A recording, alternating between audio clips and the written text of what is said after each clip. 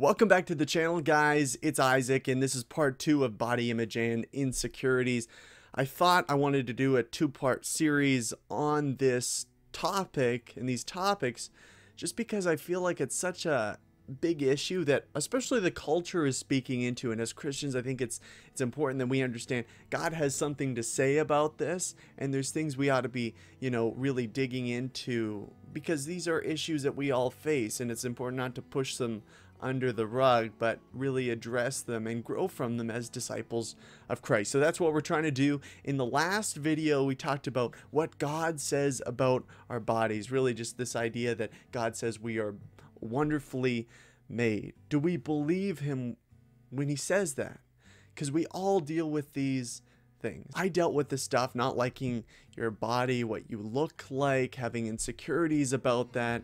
I think we all kind of deal with that to some level or degree, whether you're a guy or a girl. So in this video, we're going to really talk about what happens when we don't believe God, when instead we believe our own distorted perspectives of our bodies, and how we can really combat this kind of negative voice inside when we tell ourselves, oh, you're ugly, you're fat, all this kind of stuff, because it's important to know how to deal with that stuff. So like I said before, when we decide to take our own opinions as truth about our bodies, our perspective of our bodies becomes distorted. And you can see this in two really real and extreme ways: in anorexia, where you are extreme calorie counting, you're trying to lose weight, but you have that distorted view of yourself, thinking that you're overweight, thinking that you're fat, when in fact, no, you're actually malnourished. This kind of obsessive behavior kind of results from this distorted perspective that we're talking about.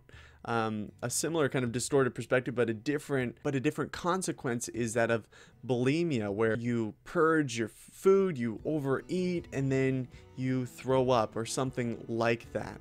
These things, in less extreme forms of them, are fueled by these lies that we tell ourselves, this distorted perspective that we have. And if you're struggling with this kind of thing that I've described, whether anorexia or bulimia, and you're not sure or something like that, you talk to a professional, medical professional, get some help in that, because you don't want to be struggling that way. You need help to reorient your perspective on actual reality, what's going on here. So yes, we know that these lies can lead us down roads that we don't want to be in. We don't want to be going down these roads of hating our bodies or doing things that harm our bodies because we have this distorted perspective.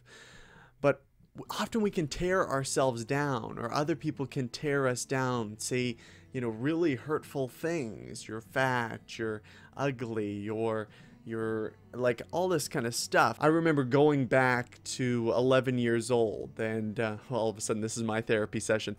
I remember it was a sailing like field trip or something like that, and the kid that I was with was the same age as me. He was like narrating our adventure like a broadcaster, and he referred to me as, oh, the kid with the big butt. And that, I mean, it stayed with me till now. That stuff hurts. And maybe you've experienced, you can laugh at that, and I mean, I can laugh at that because it's just kind of, you can laugh amongst the pain. But we all have things in our lives where we're hurt in some way, whether it's our own negative talk to ourselves or other people. It's something we deal with, and we have hurt there, and we need healing there. And critics may say, Isaac, but what if somebody actually is overweight? What if somebody actually does need to lose weight? Well, my response to that, at least in this series, is this idea that this is an identity issue. We are not just our bodies. That doesn't define who we are on our core. And when we continue to internalize our feelings about our bodies as a representation of who we are, like as if you are a little overweight, that means something about who you are as a person. No, it doesn't. This is an identity issue. Our identity is found in Christ. And Christ says, look, I made you wonderfully. You need to believe that. So this is our starting point. It's not, oh, well, if you're overweight, you should really exercise. You should really. No, that's not where we begin. We begin at the identity. We begin at saying, look at what God has said about you. It's not about hating our bodies so we change.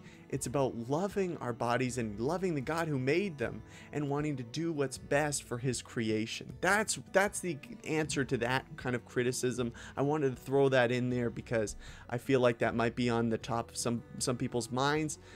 It's an identity issue. We need to begin at understanding where our identity is found, understanding that God has made us wonderful, and beginning to heal from a lot of the hurt that often surrounds this issue of body image and insecurities. To kind of conclude this two-part video series, I want to leave you with just a couple thoughts.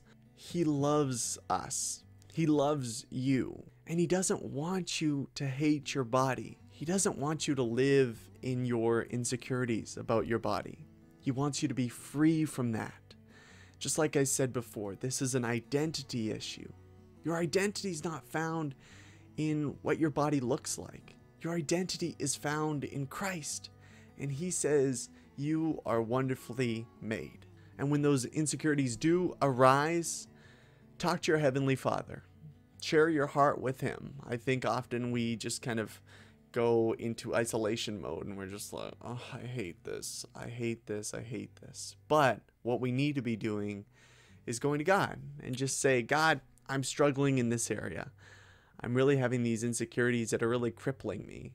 Can you help me? He wants to hear from you.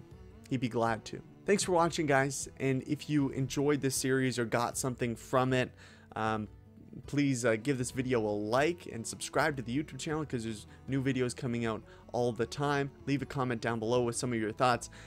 This is such a big topic. I was only able to touch on a couple different issues, on a couple different types of people.